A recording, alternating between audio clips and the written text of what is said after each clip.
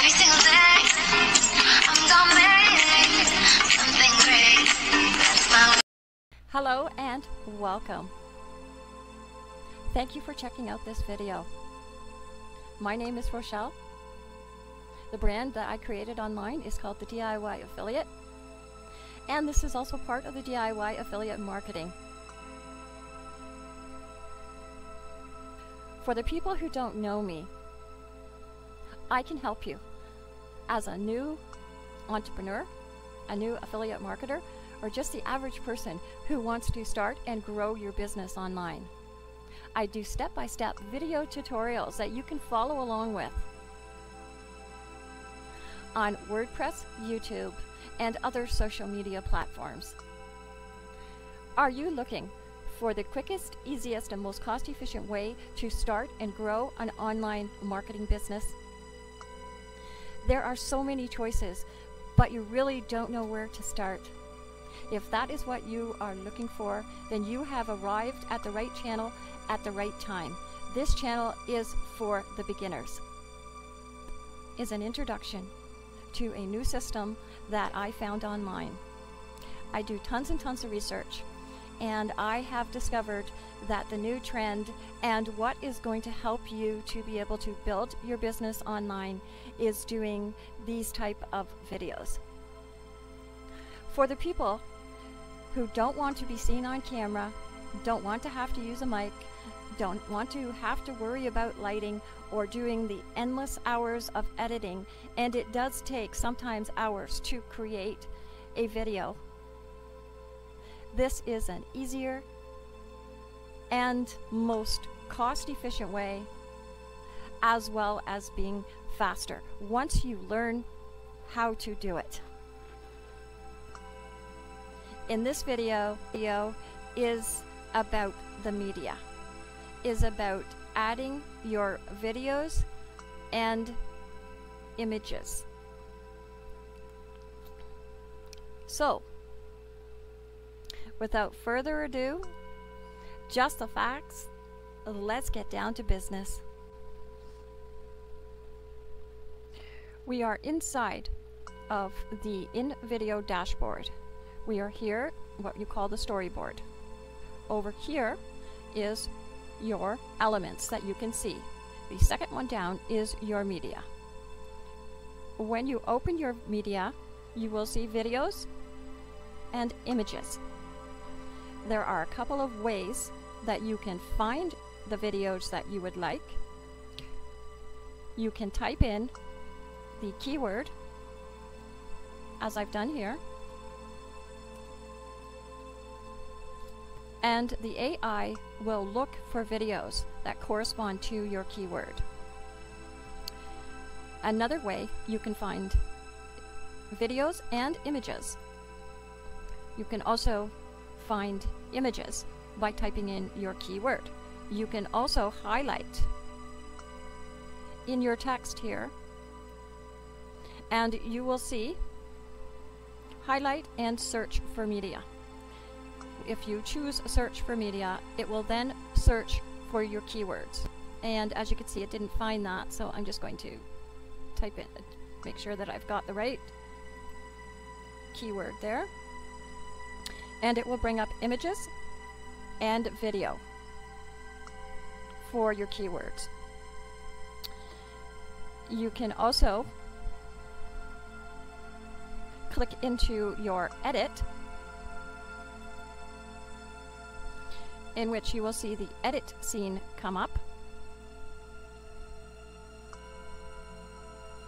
Here you can do the same thing, but this is more advanced because here you can do your image edit, you could do an image resizing, or you could do an image animation.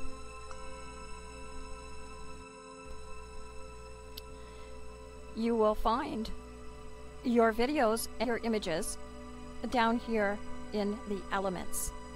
So here we have a video and we also have an image. Whenever you click into either your video or you click into your image, you can see that it will appear over here under this panel. So this is the video right here, and here, since I've clicked into the video, now you can see that I can edit my video, I can change the playback speed, I can do video resizing or video animation.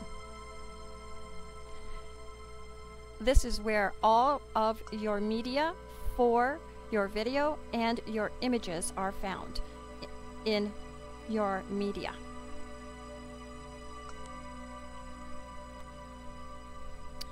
Just going to go back into the storyboard. Okay. Now the way to choose your images is to simply make sure that you have the open hand, mouse over the image, left click, you will see the hand grab, hold your mouse key down and drag your image over.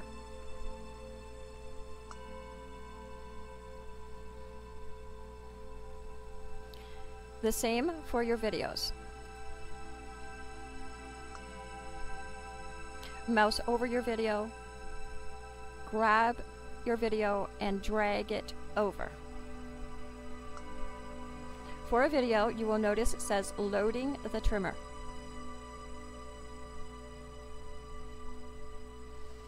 Here, you can decide on how long your video is going to run for. It shows you what the video looks like.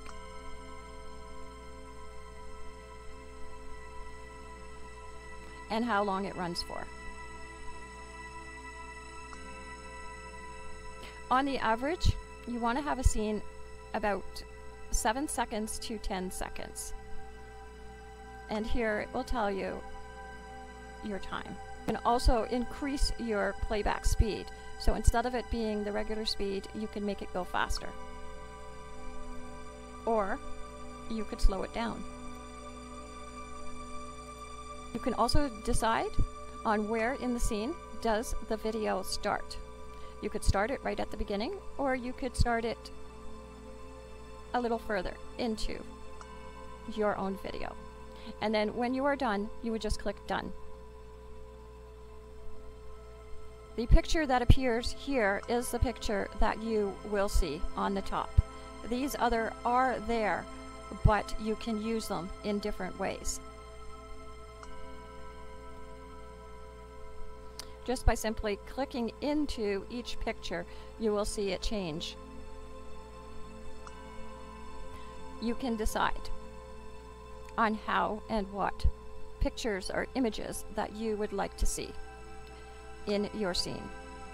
This is the first scene. You would then go through all of your scenes and you would choose pictures or videos that you would like to see in your scene.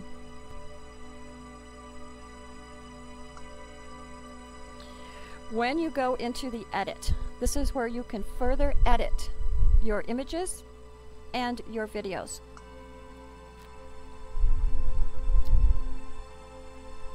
Here you see scene media. If you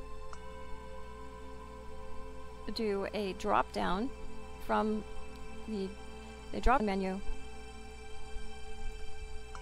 you can see the layers of all of your media.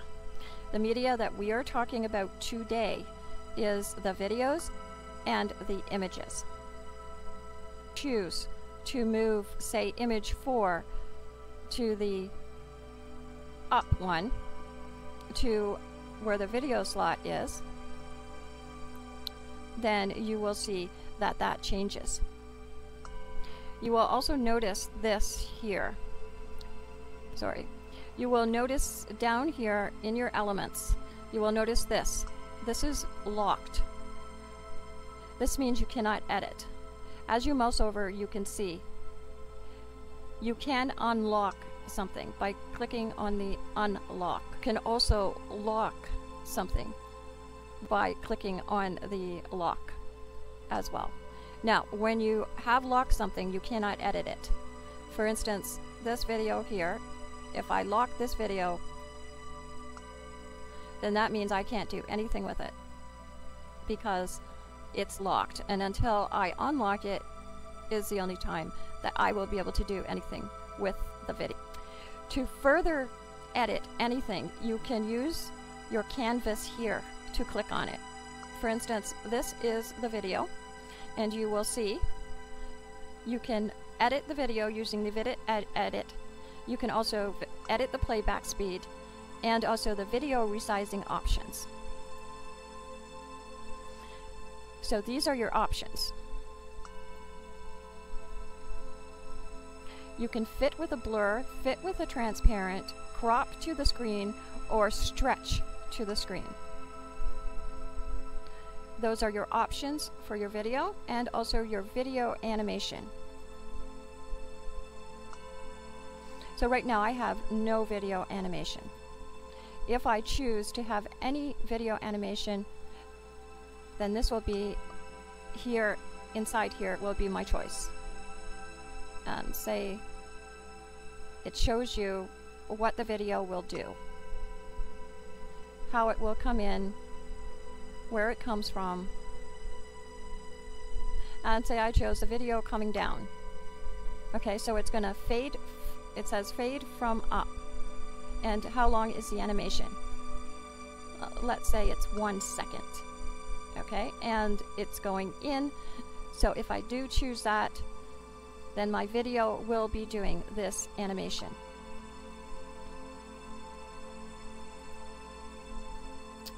This is an image. I'm just waiting for the image to come up. And here you can crop the image.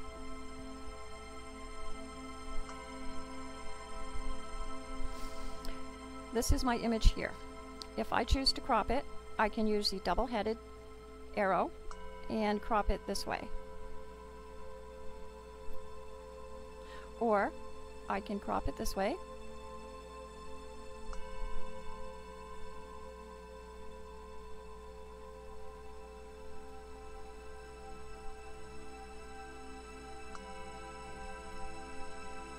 Or I could crop it by smaller, larger. Image resizing options.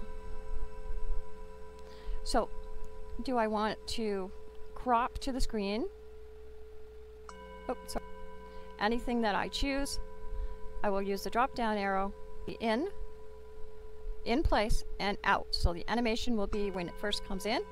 It could be while it's in place, or it could be as it's leaving the scene.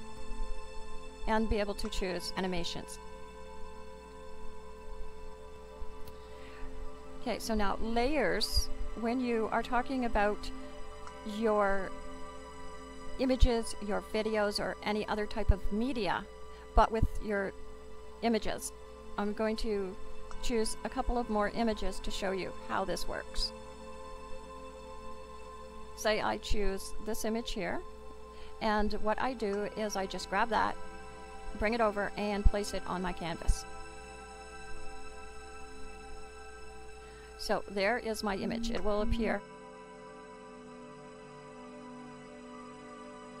For this image, to look at the layers. Move the element. So when I get the four-headed arrow here, it means I can move this element. Now, when I talk about the layers here, okay, so we have the text on top. I want to move the image up. This is our image. We are in our image down there. This is our image here.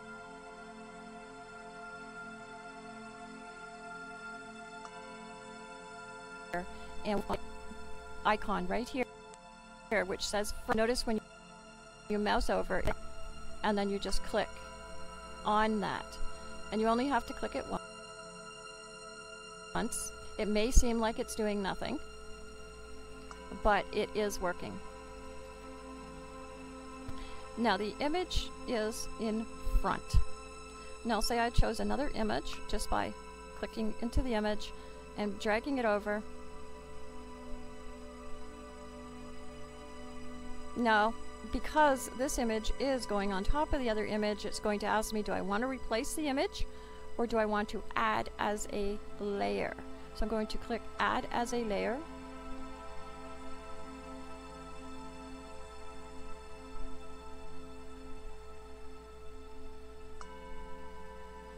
Now this is a layer, and when I click into it, you can see the four-headed arrow coming up. If I move it,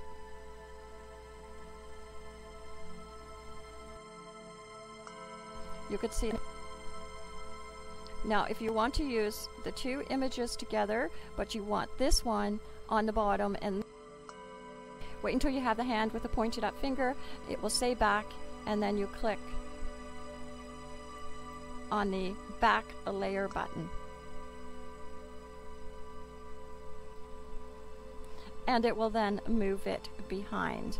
If you want it to move behind, you will then click on the back layer button again, and it will move it behind the text. If you feel that you made a mistake, use the undo, which is right there. This is undo.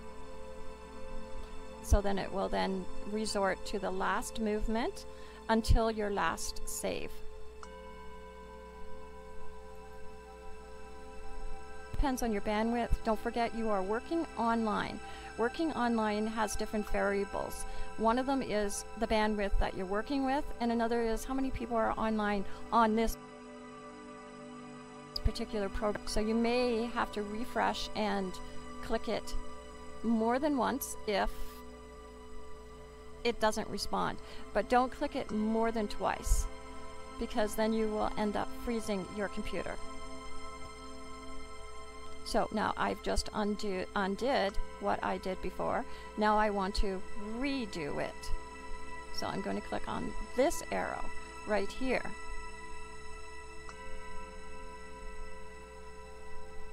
And this will bring it back to the way that I had it.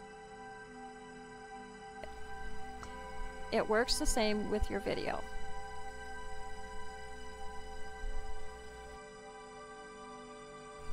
So here, we're just going to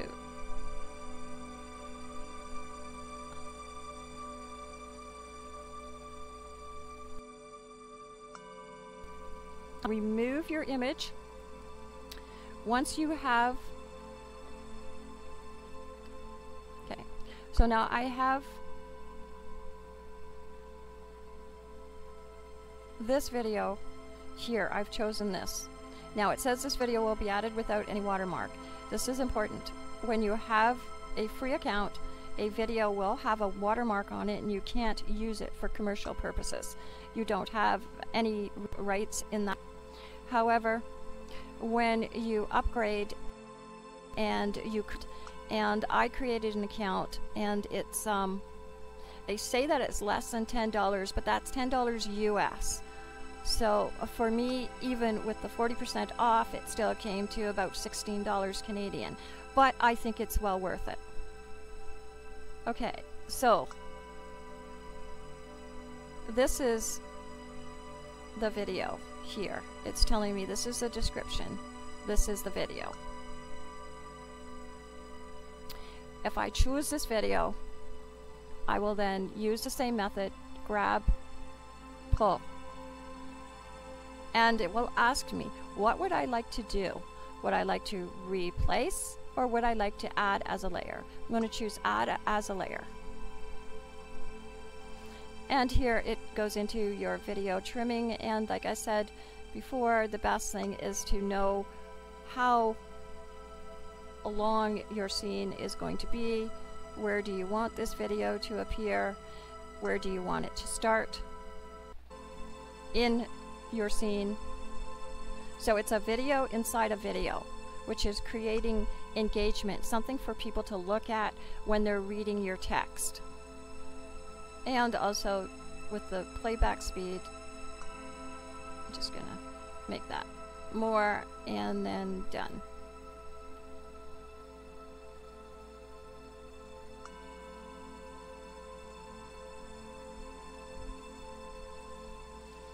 Okay, I've got the video, but you don't see it.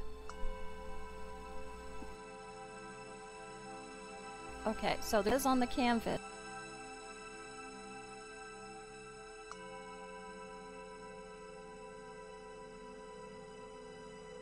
Duration manually before processing further. Okay, so it's not a good idea to add more than one video in your scene. So I'm going to take this. This is my video right here.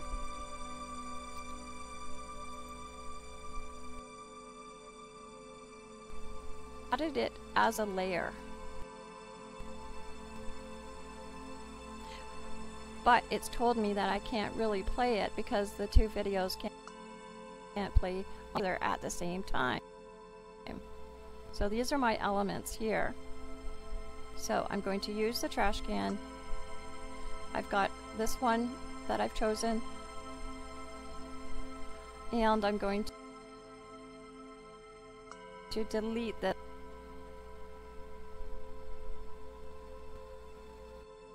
Okay, so we're very quickly going to just go over the video edit. So here can crop, can trim,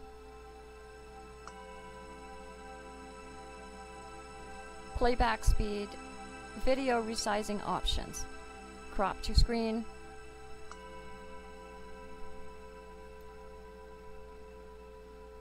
stretch to screen. Okay, so now this is important. When you are in the video edit and you choose crop, you can choose the full video, you can choose the 1:1, which is for Instagram, you can choose the 16:9, which is for YouTube, or you can choose the 3:16, which is for Pinterest.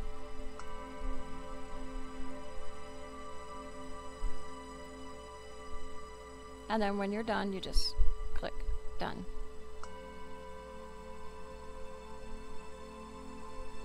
So now this is the video that it's in the back. So I want to make sure that it goes to the back.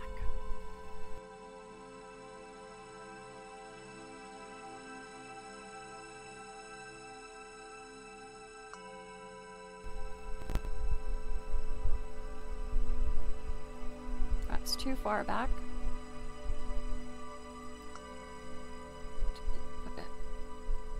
There we go. Now, when you are using the layers here,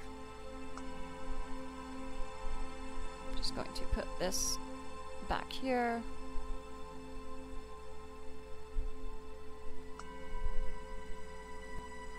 Okay. When you are done, you can just click save. And this will save your work and take you out of the edit scene. And when you're back on your storyboard, you will notice something here. The first one, the one that you click into, is going to be the one that shows up on your storyboard. Okay, so I've got this now on my storyboard. I'm using a video on this one. This one, I am using an image. You would go through all of your scenes and you would choose your videos and your images. So this concludes this video on the media, on using images and video. Join me in the next video in which I will be showing you how to use your script in order for you to be able to create your scenes and use the script that you already have. Thank you for watching this short video tutorial. If you have found it helpful, then please give this video a thumbs up, because that will show YouTube that you like what I'm doing, and they will recommend this video to other people, which in turn will help my channel to grow. And please leave me a comment so that I can follow the link back to your channel and check out your channel, find a video that I like, and subscribe to your channel to help you to grow online. I believe that sharing knowledge is free, and I am creating a community of like-minded people who are willing and able to help each other to grow online. I want to put your channel in the DIY affiliate community where you can network with other growing YouTube channels. You can also download the free ebook in which I created for new affiliate marketers. It has over 29 videos and information that you can find very helpful in beginning or starting a new affiliate marketing business. Thank you for your time. Stay safe and have a wonderful evening.